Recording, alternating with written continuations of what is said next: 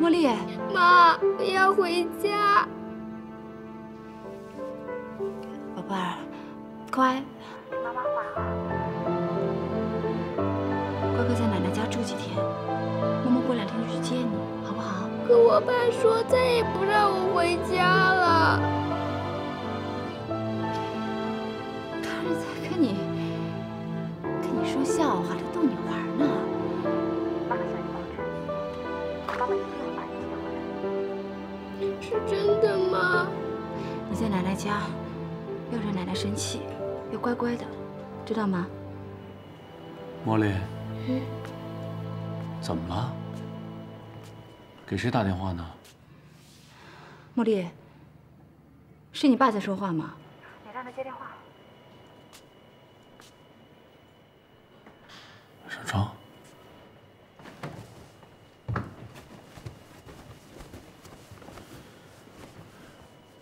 我妈妈说她过2天就来接我，是真的吗？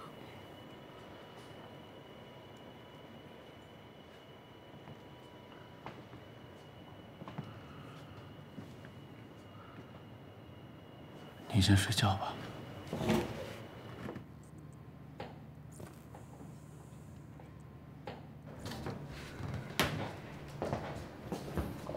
说。我已经跟茉莉说了，让她暂时在你那住几天。过2天我就去接他。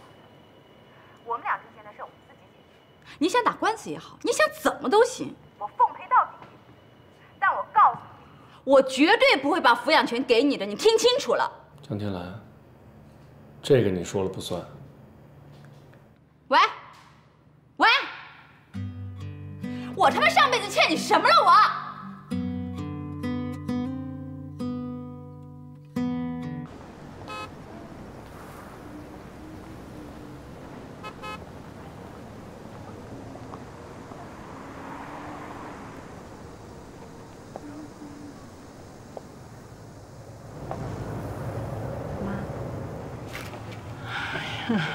不敢当。你当初跟我们家刘展鹏哭着喊着闹离婚，不就是为了不愿意叫我这声妈吗？对了，你来干什么呀？看看茉莉。看看茉莉有什么好看的呀？我告诉你啊，今儿可是我接茉莉回家。我知道，昨天刘展鹏就算把茉莉抱回去，我怕他心里不舒服，来看看他。你怕他心里不舒服，刘展鹏为什么要把他抱回去？你心里跟明镜似的。我告诉你吧，从一开始我就不同意把茉莉给你。你说你这妈是怎么当的呀？你让我大孙女遭了那么大的罪。我是他亲妈，我能让她遭什么罪呀？我最讨厌的就是你跟我说话这态度了啊！你看什么样子，一点礼貌都没有。明明是自己错了还不承认。哎呦，你说你当初啊追求我们家刘展鹏挺那个大肚子来了，哎呦，说我这怀的是个儿子啊，是儿子，那就结婚吧。儿子是儿子吗？明明就是个闺女啊，又赖人家 B 超做的不好。哎呦，这些都不说了，自己知道自己不能生，还骗我，一骗就是8年。你知道老太太左盼右盼，右盼左盼的盼个大孙子，合着你天天看我笑话，拿我当猴耍呢？你真想断了我们老刘家的后啊？该说的我早就说过了，您不信我也没办法。反正现在我跟刘展鹏已经离婚了，您可以让他给你再娶一个儿媳妇，生一个大孙子。茉莉留在你们身边也没有意义。茉莉留在哪儿跟你有关系吗？刘展鹏再娶不娶媳妇儿，再生不生孩子跟你有关系吗？没事，赶紧走吧。我跟你说吧，别等会儿茉莉出来看见你又哭又闹的不好看啊。我不是来跟你抢孩子的，你就看看他。你心里想什么？我跟明镜似的。我告诉你啊，哎呦，你就想等会儿茉莉一出来看见你，哎呦妈妈，哎呦又哭又闹的，这么多人看着，我这心一软，咔就让你把孩子给带走了，是不是？你做梦！我告诉你，我不是刘展鹏。你给我记住，江天蓝，茉莉是我们家的孩子，她姓刘，就得留在我们家。我告诉你，我绝不会让她跟着你这个妈去住那个不上台面的地方。就算我倾家荡产，我也得让她跟着我。你想都别想，你死了这条心。还倾家荡产？你拿什么倾？你拿什么当啊你？哎呦，看这。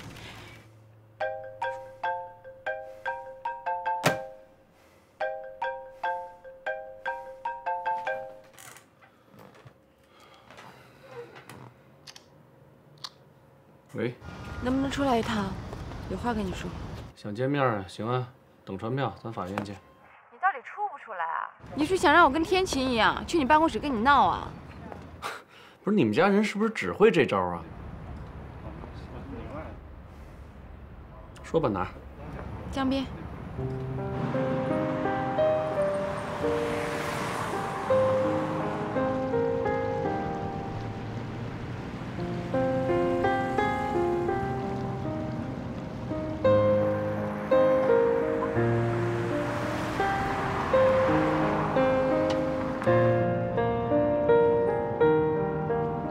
心平气和，好好说。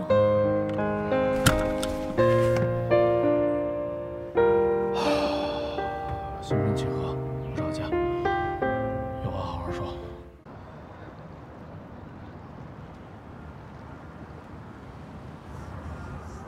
怎么在这儿见面啊？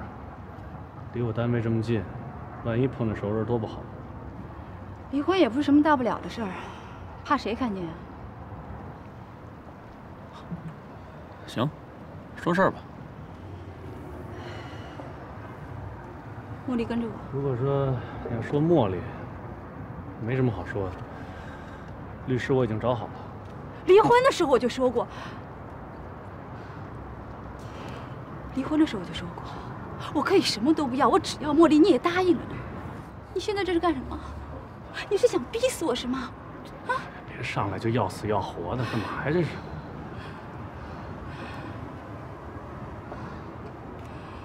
我是想心平气和跟你好好谈。我也想心平气和的谈，但怎么谈呢？啊，你说你现在连工作都没有，你怎么养茉莉？我好好的工作怎么没的？别人不知道，你还不清楚吗？做人有点良心吧。行，你是想说你是因为生茉莉才辞的职，对吧？